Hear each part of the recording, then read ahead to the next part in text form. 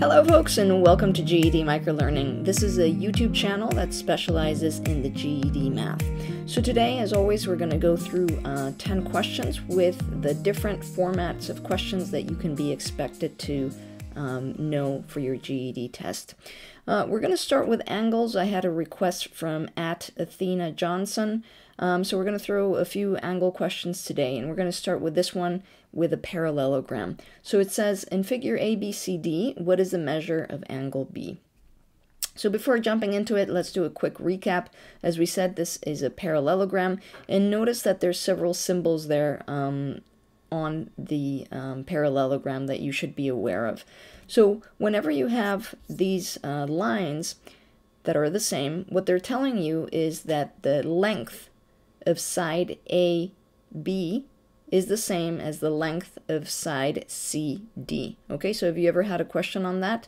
That's what they're asking you.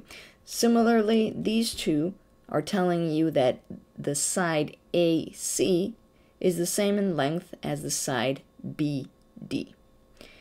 And finally, the angles here, the angles that you can see in a circle, so angle A and angle D are the same, and then the angles without a circle, B and C, are also equal to each other. Okay, so those are like three facts that you have to know for a parallelogram. All right, the other super important detail is that whenever they ask you questions about any four-sided plane figure, that could be a square, a rectangle, a trapezoid, however you pronounce it, or a parallelogram, for example, all of these are going to add up to 360 degrees. Okay, so if you add up all the angles, that's what you get. So knowing that, we can go back to our question and we can say that angle A plus B plus C plus D is equal to 360. And we know from the question that angle D is 60 degrees, so we'll just plop that in there. And we said that angle A and angle D are the same, so we'll plop that in there. And we don't know what B and C are, so we're just going to call them X, and we said that they're the same, so we're going to say X plus X. Okay, so if you tidy that up, you end up with this, and now all you have to do is isolate the X on the left side by subtracting 120 from each side. That's going to give you this, divided by 2 is equal to X is equal to 120. And if you go ahead and you add up all the angles of your parallelogram, you'll see that you get 360. So the correct answer is D. The next question is a fill-in-the-blank format question looking at functions. So it says each term in the second row is determined by function y is equal to 3x minus 1. What number belongs in the shaded box? Write your answer in the box below. All right, so before we tackle the question, let's remind ourselves what this means. So whenever you get these little tables that you can see there in the right, what it's essentially telling you is that if you plug any x value into the equation on the left, it's going to give you that answer for y. Okay, so in this case, if we plug 1 into the equation, our answer should be y is equal to 2. Okay, so let's try it out. So we're going to plug in that 1 into the equation, right? So we have 3 times 1 minus 1, and that, according to this function box, should give us y is equal to 2, which it does. Let's try a different one. Okay, so here it's telling us that if we plug in 2 into the equation, then y should equal 5. So there we have it. 3 times 2 minus 1 is 6 minus 1. So yes, y is equal to 5.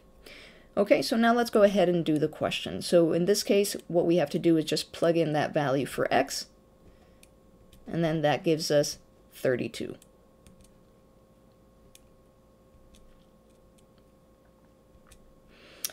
All right, so question 3 is asking you to multiply this expression out. And here what I usually do is something called the FOIL method. I use the FOIL method, and this is an acronym which helps you to remember which numbers you have to multiply and what order you have to do them. Okay, so F stands for first. So if you look at these two expressions, first are the first numbers in each bracket, right? So 5x multiplied by 2x. Then the O stands for outer, okay, in green. So you would take the outer numbers of each bracket. I for inner, you would look at the inner numbers or expressions, and then last, you would look at the last expression in each bracket. Okay, and that's how you get the FOIL method. That's how you do the FOIL method. Okay, so we'll leave it there as a little cheat sheet for you, and then all you have to do is follow that, and you would end up with something like this. And then what we have to do then is simplify it further, cleaning it up a little bit, and you end up with that. So the correct answer is B. So the next type of question is one of these drop-down menu questions where you click on the drop-down menu and it gives you options for the answer, and it usually entails you interpreting data from a graph. So it says the car traveled the furthest distance at this speed. Okay, so the first thing, as always, let's remind ourselves how to read a graph. We look at the title. So this is a graph that is talking about car acceleration. In the y-axis, it looks at the speed in miles per hour, and in the x-axis, you can see that it looks at distance traveled in meters. Okay, and it's telling us that in the question to find at what point the car traveled the furthest distance. So you would look at your x-axis in meters and select the furthest distance, 400 meters, and then just follow that to the y-axis to find out the speed in miles per hour, which you can see is 300.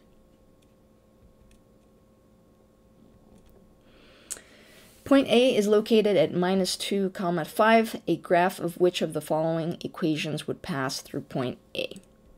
All right, so quick recap. Whenever you see something like this, what they're giving you is what is known as an ordered pair. And these, remember, are coordinates. Okay, so the first value is an x value. The second one is your y coordinate. And what you have to do in this question, so we know that those are the values for x and for y, is go ahead and plug these x values and y values into each of the answer options that they're providing. Okay, and make sure that you get the same answer on the left side of your equation to the right side. Okay, so let's start with option A.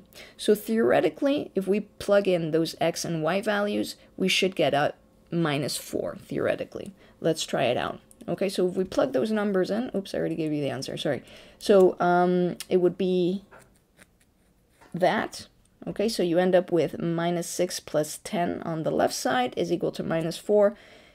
4 is equal to -4, so that is incorrect. Okay, so option A is wrong. All right, let's do the second one. We plug in these numbers again, and sorry, I think I've messed up all the order of the answers. Okay, so we plug in those numbers like this, and we end up with 11 is equal to 9. That's also incorrect. Option C, plug in those x and y values. That would be -18 is equal to 10, also incorrect. And then finally for D, you're going to end up with -6 minus 10, which is -16 is equal to -16. Okay, so there you have it. That is your correct answer. All right, this next set of questions is a fill in the blank, and this one involves square roots. So it asks you to type your answer in the box in radical form, meaning the most simplified expression of that square root. So let's quickly remind ourselves on square roots. So whenever you have a square root, what you have to ask yourself is there a number that when you multiply it by itself gives you that number under the square root, right? So if we look at 25, what number multiplied by itself gives you 25? 5, exactly. What about 2? No, sorry, what about 4? I already gave you the answer. It's 2, right? 2 times 2 is 4. Okay, what about the square root of 9? It's 3. And what about the square root of 100? That would be 10, right? Because 10 times 10 is 100. Okay, so now this is going to be very easy because we already determined these square roots. So we know that the square root of 100 is 10, and the square root of 25 is 5. So 10 divided by 5 is equal to 2. Okay, question 7 is asking you to simplify the following expression. And here what you have to do, you have to be careful is with the signs. Okay, so we have a -2 that we have to multiply by that expression in the bracket. Okay, so we would multiply that out and we would end up with this.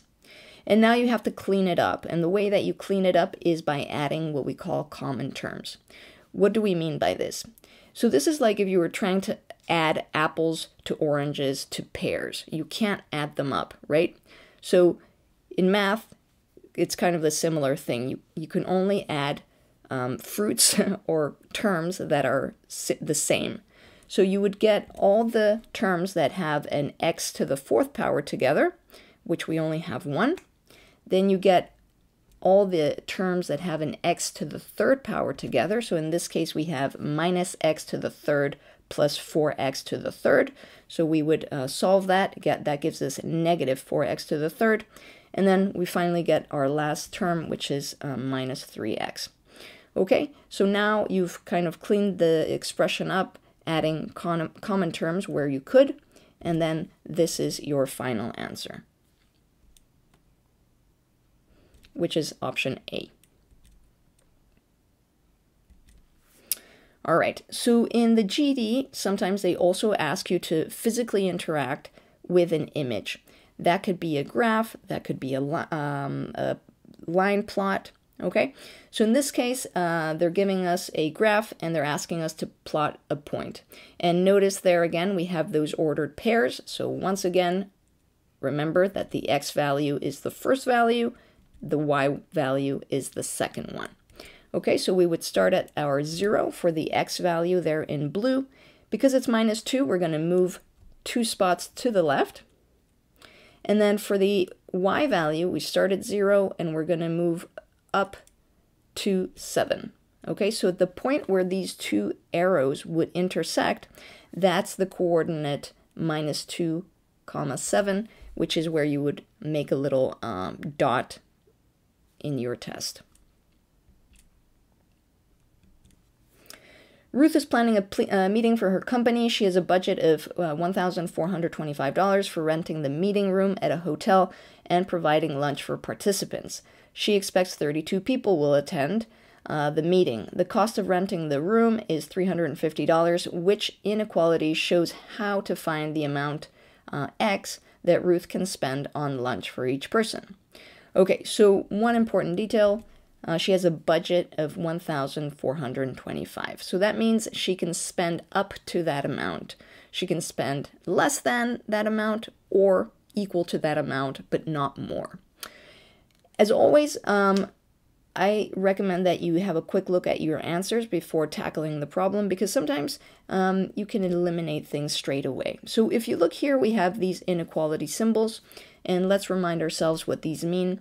We said that she has a budget, right? So she can spend less than her budget or less than or equal to her budget. So these are the symbols that we want to see in our answer, okay? Less than or equal to. So if we go back to our question, if you look at A and you look at C, you can see that it says more than or equal in both cases. So we can immediately eliminate these two options. Because again, the budget is $1,425. She cannot spend more. And now, I always like to think about your equation in words first. So we know that she has a number of people that are coming to the event, and she has to feed these people, right? So we have to multiply that by the cost of lunch, which would be X. We don't know what that is. And then she has a fixed cost for the meeting room. And all of that together has to be less than or equal to 1,425. So all you're going to do now is pull those numbers from the question to fill out your equation, okay? And it would be that 32 people are the number of people coming, X is the cost of lunch, which we don't know, and $350 is the cost of the meeting, which is fixed, they tell us in the question. Okay, so your correct answer would be B. All right, so in figure ABC, what is the measure of angle C? All right, so one thing that you have to remember, the same way that we spoke about four-sided plane figures, is that when you talk about angles, all the inner angles of a triangle have to add up to 180 degrees. Okay, so this is something that you have to commit to memory because it's going to make your life really easy. So whatever triangle they throw at you, just remember 180. Okay, so with that information in mind, we know that all these three angles, angle A plus angle B plus angle C, should equal 180. So let's plug in the values that they give us in the question and then clean it up a little bit. So now all we have to do is isolate C, okay? And we do that by subtracting 112 from the left side of the equation, doing the same on the right, and that gives us 68. Okay, so if you add all of these values together, 68 plus 85 plus 27, let me just double check. So 68 plus 85 plus 27, you get 180 degrees. Okay, so your correct answer would be B. All right, folks, well, that is it. Thank you so much for your time. Thank you for watching. If you found any value, consider subscribing or signing up for the bell notifications, sharing with your friends. As always, thank you again for your time. Have a terrific rest of your day.